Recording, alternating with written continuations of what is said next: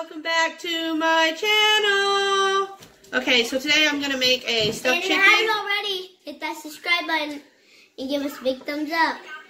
And Notification bell. The notification bell. And comment down below if you do this. And I'm going to be in the last part, so. Yeah, Liam's going to help with the cheese. Okay, so today we're going to do I'm going to stuff about probably 6 chicken breasts. This is just a recipe that I have. So I'm just going to chop my vegetables up on camera with y'all. So right now I'm just going to cut these, the broccoli.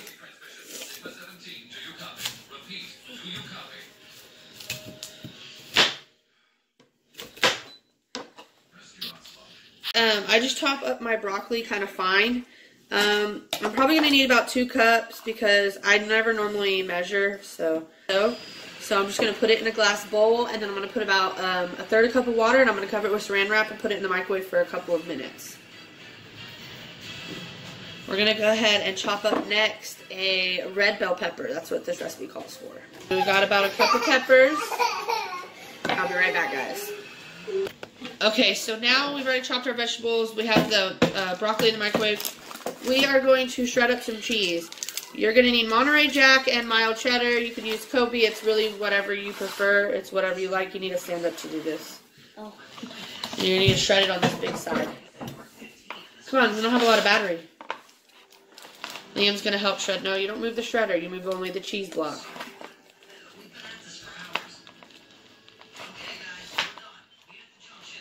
Good job. Go faster. Hold on. I got it. Shredded up about almost a whole block. We just left a little tiny piece left out of it, of the Monterey Jack. Liam's gonna start shredding up this cheddar cheese. I'll hold it, you shred. No, only on this one, honey. Okay, but you can't hit the slicer, baby. You have to hit only this one.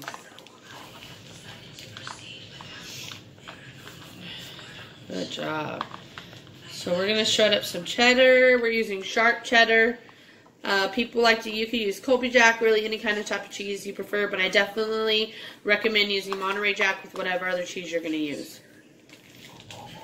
So we're just going to shred this block up really quick, guys. Okay, guys, so we're doing stuffed chicken breast. We already have our broccoli cut up right here. I steamed it in a glass bowl in the microwave. I cut up about 2 cups of fresh broccoli, then I put about a 1/3 cup of water. I covered it airtight with saran wrap and I steamed it for 2 minutes. I don't have time to steam it on the stove when I'm going to be using it for a stuffed chicken recipe. And then we went ahead and shredded up some cheese, Monterey Jack and cheddar, and then we have our chopped bell pepper. So we're just going to mix this. This is going to be the stuffing for the chicken. So we're going to do the broccoli, about a cup of red bell peppers.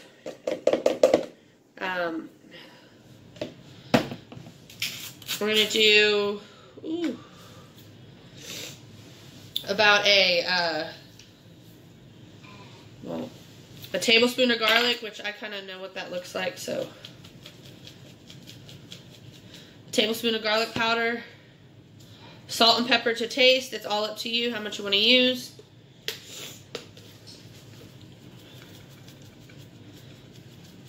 Okay, and then cheese. You can use as much cheese as you want. I feel like the cheese is the most important part on my end.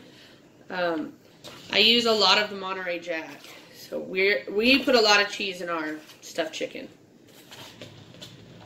Some might even think it's a little too much.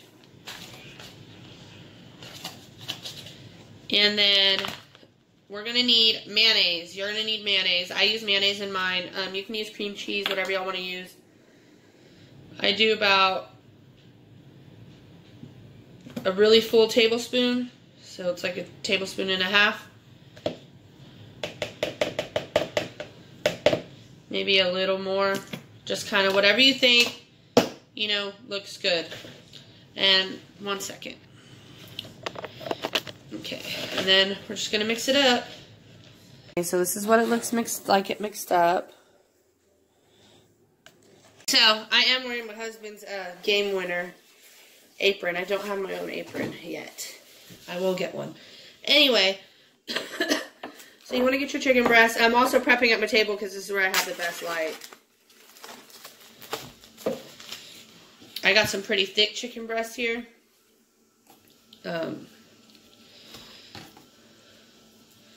can trim them up how you want. I normally cut off whatever fatty pieces there are. And then we're just going to slice. You want to be careful when you slice. You don't want to slice through them. What are you doing? Nothing. Just pocket them out. You don't have to look at me.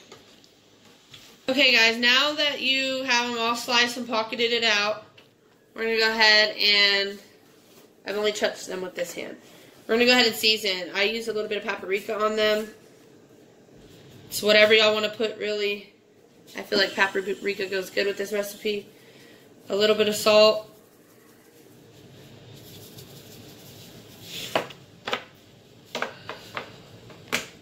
There's like a rise in flies out here. I don't know what is up with it. Pepper.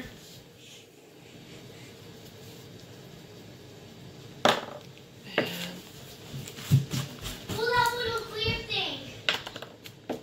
And a little bit of garlic. Hold the clear thing like this. Okay, now that the season's all chickened up, we're going to go ahead and I guess we're going to start stuffing. So I just use my spatula. Put as much stuffing in there as I can. Even if it overflows a little bit, it's fine. It's all going to the same place, in your belly. So.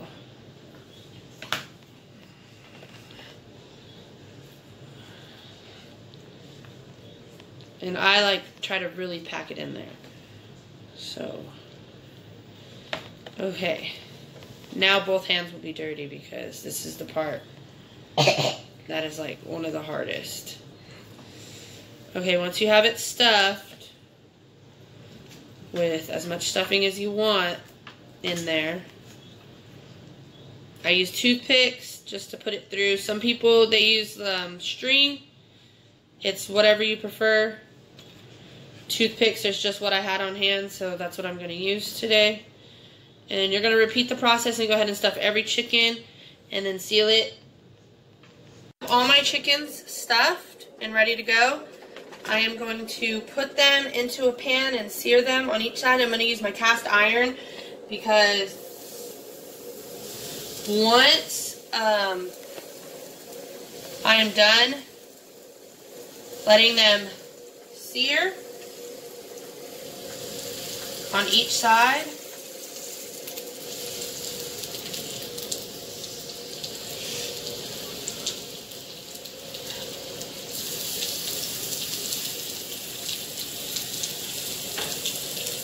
make sure your pan's a little hotter than mine because it's not as hot as it did. We're going to let them sear on the first side for a couple of minutes. Okay guys, so we're just going to sear them. And be careful when you flip them.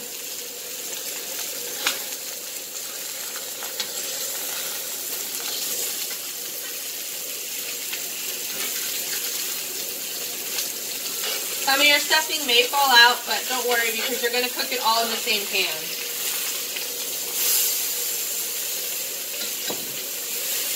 I do have some extra stuffing that I'm just going to drop in here.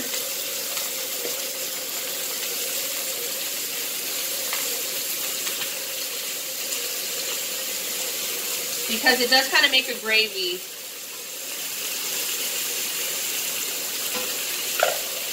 And then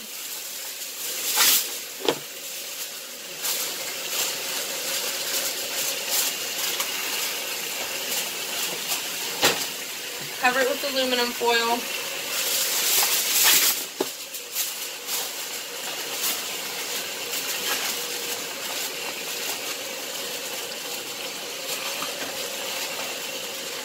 Okay. And once it's covered, just go ahead and pop it in your oven for 30 minutes.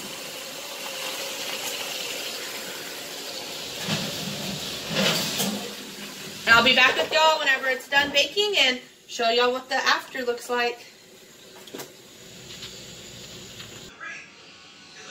It looks so amazing. Hey guys, I hope that y'all enjoyed this video. The chicken looks great. I'm excited to try it, make sure that my recipe came out good. If y'all want to go ahead and like and subscribe, hit the notification bell, but please give us a big thumbs up on this video. If y'all do try this, if y'all want to comment down below and let me know what y'all think about the recipe. Thank y'all so much for joining me. Y'all have a great night. Bye!